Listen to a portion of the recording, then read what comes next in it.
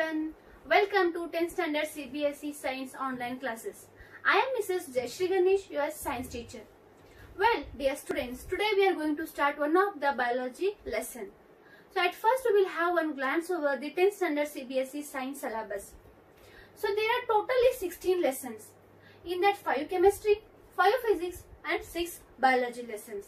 Out of the 6 biology lessons, today we are going to start one of the most important and interesting lesson, that is life processes. Well, dear students, let us start life processes. At first we will study about the life, next we will go to the processes. What's the meaning of life? Life means alive. So in Kannada we can say ಜೀವಂತವಾಗಿರುವುದು ಅಂತ ಹೇಳ್ತೀವಿ. So next in Hindi ಜಿಂದಾ. So those are called as the alive things. So in this earth we can see many living and non-living organisms. Is it right? Then how to recognize something is living or non-living?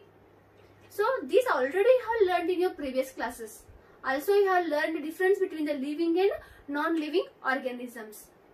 So by combining all those points, I have made some of the basic properties of the living organism. Through that we can recognize something is living. So why we are studying this? We are studying the lesson life processes, and this lesson is completely related to living organism.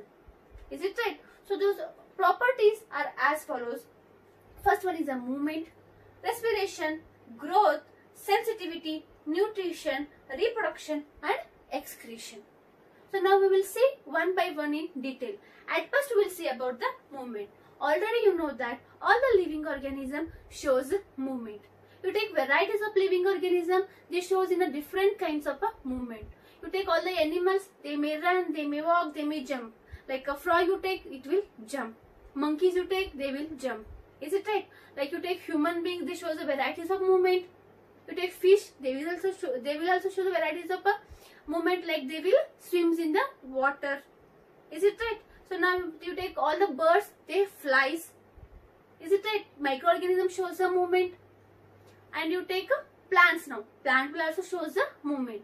You can arise question how they shows the movement. So you take roots and shoots of the plant. So root will move towards the soil and shoots will move towards the sunlight. Is it right? So this is also movement we can say. And also you take a touch me not plant. So the folding of the leaves also we can say. So those are all movements we can say. Only living organism shows the movement themselves. So why themselves I am telling? They shows the movement without anybody's help. Is it right? Without any external force will be applied here. Any external force will be not applied here. So without the external force, they will show the movement. But in the case of non-living organism, they will not show any movement themselves. Understanding? So this is one of the property, that is a movement. By the movement we can understand something is alive. So next we'll go to the respiration. All living organisms shows the all living organisms respire. You take all the animals, birds, microorganisms, insects, even human being, even the plants, all will respire. So it's a very important process we can say. Why you know? So by the respiration we will get the energy. So by the energy we can perform the work. So how by the respiration we will get the energy, that we will study in our further classes. So energy is very important, that energy will be released by the respiration. So all the living organism will respire.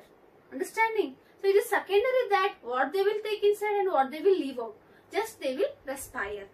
Understanding? So next we will go to the growth. It is an observable property we can see. Understanding? It is an observable property we can say, because so we can see the change in their size and shape. So take your example only. So you were very small when you took birth. Now you are grown enough. So you can see changes in you. So you can say that you are growing. Is it right? You take plants. First they will be very small. After some years they will grow as a big trees. So you can observe the difference from the small to the big one. So all the living organism shows the growth. Understanding? In the non-living organism it will not take place. You take a pen, otherwise a chair, otherwise table, any non-living organism, they remains in the same shape or size for longer time. So means what? They will not show any growth. Understanding? So by the growth we can understand about the living we can understand which is the alive thing. Understanding? So next we'll go to the nutrition. Now first we'll see the sensitivity. It's one of the great property of the living organism we can see. Because all the living organisms are very sensitive towards the some of the stimuluses like heat, otherwise hot, next light we can say, sight we can say, sound. By the touch they will show the responses. So these all stimuluses we can say. So you take one example. If you touch any one hot container, you will keep your hand there only for the longer time? No. Immediately will remove hand from that place. So that stimulus was hot there and removing hand from that place was your response. Then you are responding for the action here. Next you can take any other example. With the sight you can see, if you will see any tiger or snake in this room, means you will stay in that room only for a longer, in that room only? No, you will run away from that place. So here stimulus was snake or tiger and you are running away from that place was your reaction. So this is about what? A sensitivity. You take in plants. Plant will also shows the sensitivity. So you take a touch me not plant. So you just touch the leaves of the plant. So suddenly they will fold their leaves. Is it? It is what? A sensitivity we can say. And also you take one of the another example that you take one plant in the dark. You take one plant and keep it in the dark room and make a hole in the wall and allow to pass the sunlight through that.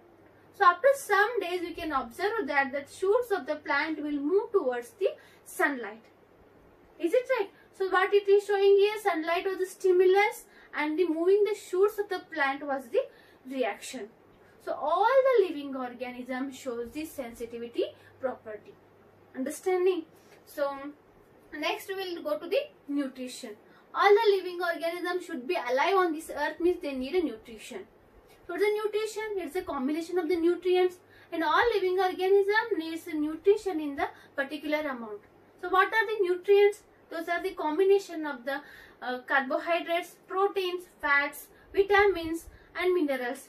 So all living organisms need in particular amount of nutrients. Understanding? So you take in the plant, take a plants, living microorganisms, birds, animals, all need nutrition. The mode of nutrition will be different, but they need nutrition. So next we'll go to the reproduction. It is another great property of a living organism, we can say, because they will give birth to their young ones, otherwise offsprings. Is it right? The mode of reproduction will be different, but all living organisms have the capacity to give birth to their young ones. Even the plant also and all the animals also, they give birth to their young ones. So next we'll go to the excretion. Excretion is the process what? Removing the waste material from their body. So you take all animals, insects, microorganisms, birds, all the plants also. What they does? They remove the waste material from their body. So it is called as a excretion. So these all process, otherwise these all will take place only in the living organism. So these are the main properties of the living organism. Through that we can differentiate something is alive or it is a non-living. Understanding? So next we will go to the processes. What is the meaning of processes? Processes means functions. Understanding? Processes means what? Functions. So life process means what? Life process means what? The basic functions performed by a living organism to maintain their life on this earth called as a life processes. So in common words what we can say? Life processes are some of the basic functions. They should be performed in the living organism to be alive on this earth. They want to alive on this earth means they should perform some of the life processes. Understanding? So in this world you can see varieties of a living organism. So commonly some of the life processes we can observe in them. So which are those? Those are nutrition, those are respiration and transportation and excretion. These are the main life processes we can observe in the living organism. Now the nutrition. Nutrition means what is I already have said, it's a mixture of the nutrients. Otherwise, we can say it as a food. So what is the nutrition? It's one of the process.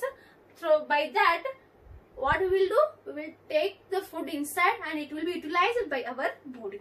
So what I have written here, see.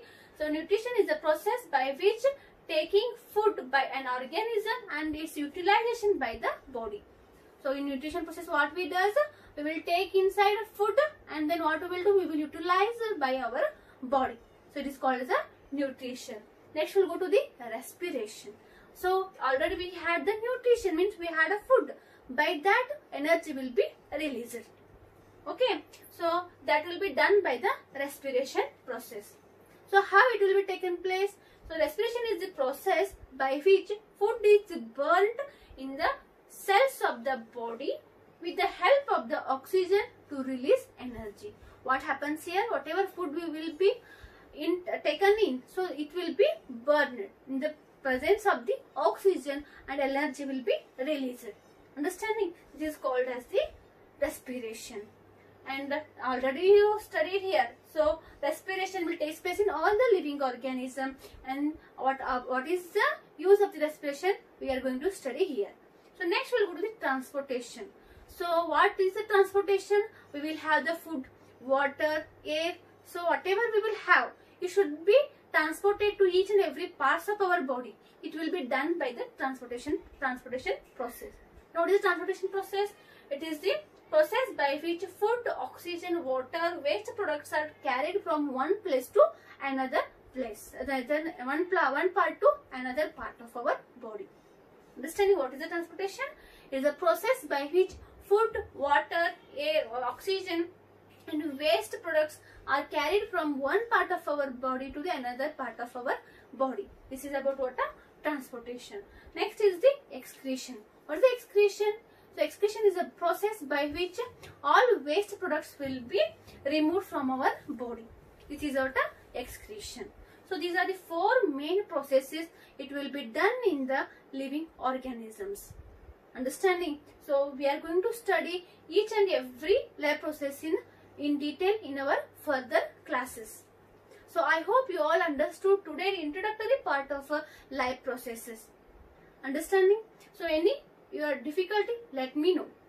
Okay, in next our classes we will study nutrition topic in detail. Thank you.